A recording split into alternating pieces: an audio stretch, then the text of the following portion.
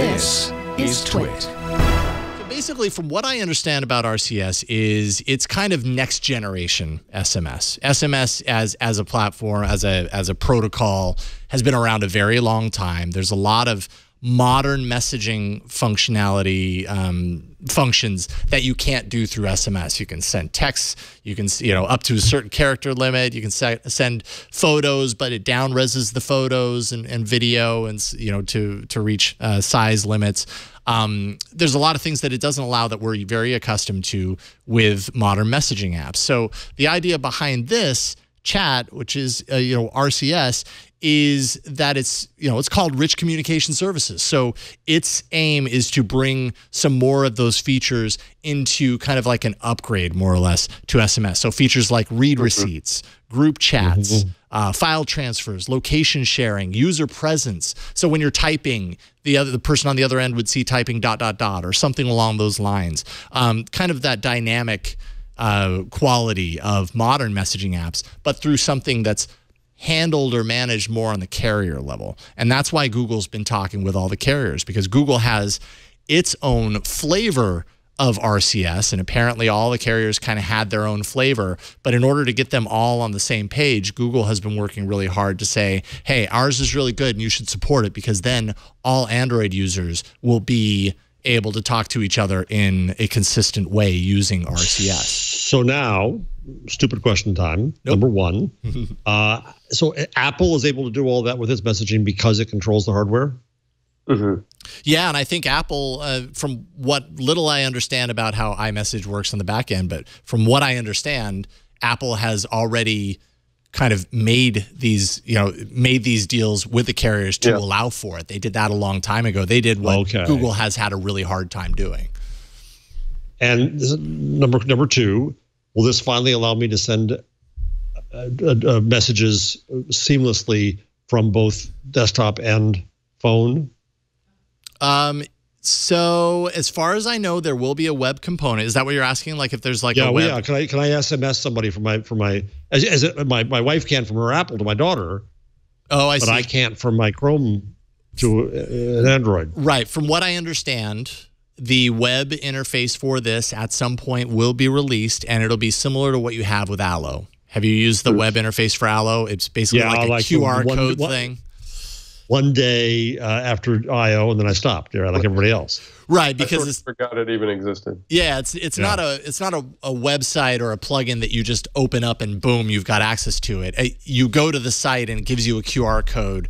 You use your phone with the app to scan the QR code, and that sets up a direct link between your desktop computer and the data that's on your phone. So basically what you're doing is you're using your desktop as a kind of an extension of sending a message through your phone. Does that make sense? Third and last, I think it's last, I could be lying, is what's it going to take to link up all of this Android world with Apple's? Well, and that's a really great question, because that's one of the very big asterisks here, is that iMessage does not, as far as we know, based on these rumors, by the way, this is not like fully announced yet. Based on these rumors, iMessage does not fully support or support at all this particular flavor of RCS. And I don't know if it supports RCS at all. And will not. I mean, let's face it, Apple has zero, like there's nothing pushing Apple to do that. iMessage, I think, is a huge kind of walled garden, something very, very powerful that in my case, two of my daughters moved back to Apple just so they could use iMessage. So they moved completely off a platform just to get iMessage. I mean, that's a hugely powerful thing Apple has. I find it hard to believe they're just going to open up and integrate with every other, they want to keep that Apple only, I think. It's certainly been a very exclusive thing, iMessage, as far as like you say, people will stay on the platform, stay on iOS. In some cases because iMessage exists and because all their friends have iPhones or iOS devices, and iMessage has those functions that work with those other friends. And if they aren't on that, then they feel like they're being left out. Yeah.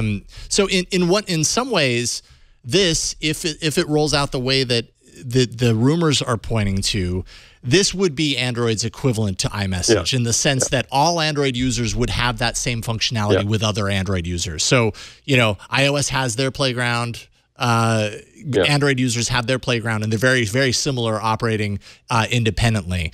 Would there be any reason for those to cross? I mean, that would be a great world to live in, because then, you know, if I'm chatting with someone that's on an iPhone, I would see that they're typing or whatever, that sort of stuff. But maybe it makes a bit more of a business sense for Apple to keep it exclusive. I'm sure it would be great to have that kind of interoperability. I remember the early instant messaging days when you couldn't message someone on another.